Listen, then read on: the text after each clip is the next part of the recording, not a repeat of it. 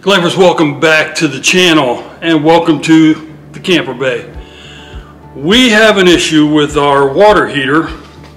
It's not heating on electric. So I believe the electric element's out and it's all our fault. We got way too in a hurry for one camping weekend. Filled up the tank with water. Didn't switch our Nautilus system back to dry camping because we were dry camping. We got to our campsite, we're enjoying ourselves, had the water heater, electric running, and there was no water in the water tank because it didn't fill the tank itself. So I'm assuming that we burnt up our element. So I ordered an element and we're going to go ahead and change that. So what are we going to need to do that? Well, of course, first of all, you're going to need an element, heating element, and I ordered a tool like this to help remove it from the heater itself and install it. See, it's got holes in it right here. So I can use a really big screwdriver to kind of crank on it. And then you're going to need a Phillips tip and a flathead. So with all that said, let's just get at it. So our heating element is right here. Let me get you guys a little bit closer. Our heating element is right behind this little guy here. So we've got 1, 2, 3 screws that we got to take out. Pull that off and then we should just be able to unscrew the heating element. But first we have to drain it. It's a 10-gallon water heater. Got my tote right down there. I've got my breaker bar and my socket to remove my anode rod here. So we're going to do that and then we'll pop this to let the pressure out.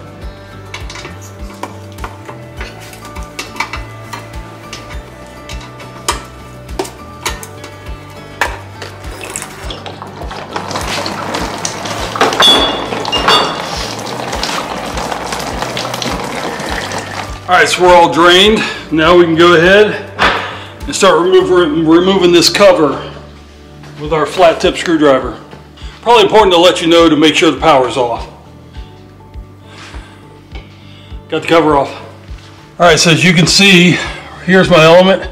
It's got a black and a white wire going in with just 2 screws. We're going to take those off.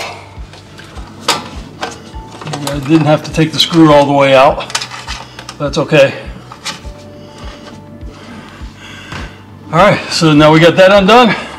Now as you see, I had to get that tool because I just can't get a hold of that and loosen that up.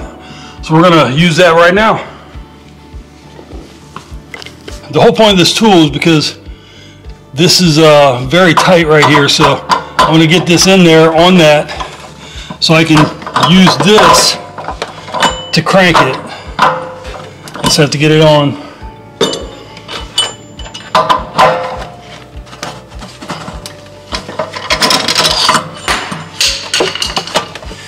It came out easy. I didn't even need to crank on it.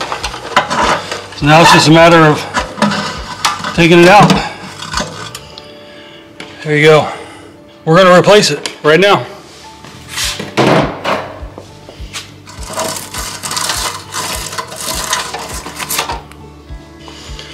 Got our new one.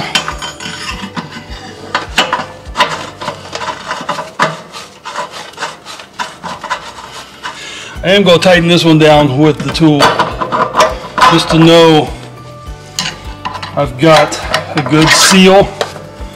I won't go too tight, it's got a gasket on it. There we go. And as far as the heating elements, it doesn't matter, or the black and white, it doesn't matter which one you put them on. Now I'm going to put them back pretty close to where they came. It's really tight quarters here.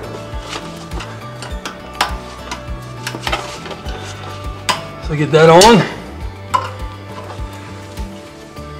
and we'll tighten it back up. My flat tip screwdriver here. Now the key is to make sure this harness is down in there too.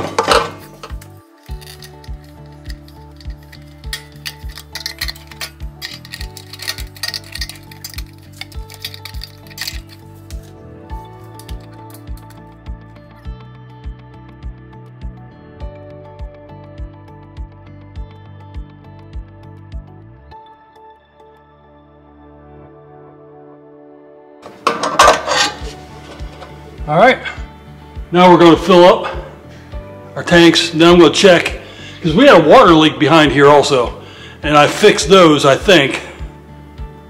So I'm going to check. When we're done, we'll switch it back over to city water, make sure it's not leaking. I think we're good. Hey, it's later in the afternoon. I just finished putting in the new heating element for the water heater, and we do have hot water, so it's working just fine. I just wanted to give you that update real quick. Happy glamping.